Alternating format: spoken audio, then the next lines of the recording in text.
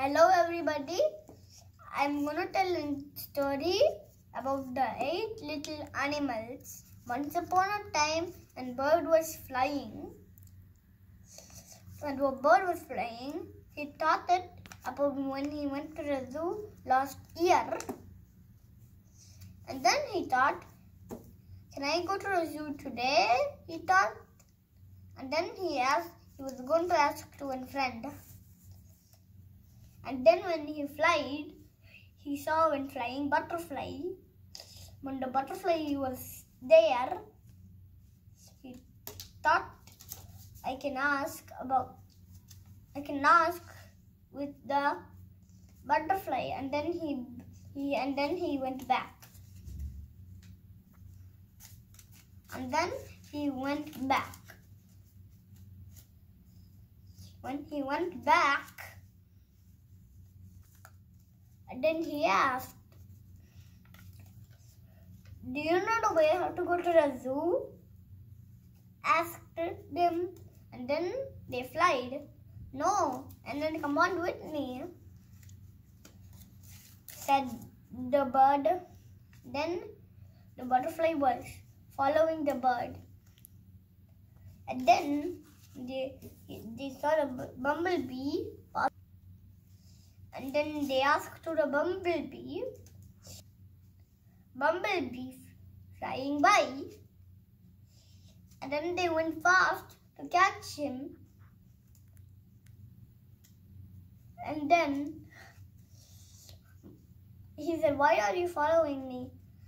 Can you tell me, because I want a way how to go to the zoo. And then they flied.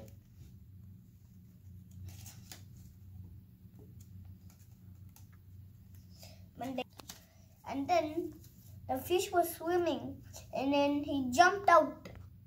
When he jumped out, they asked, why are you being quickly? And then he said, why are you following me? Because I want to way how to go to the zoo. And then, okay, can I come? Asked the fish. Okay, then he swam.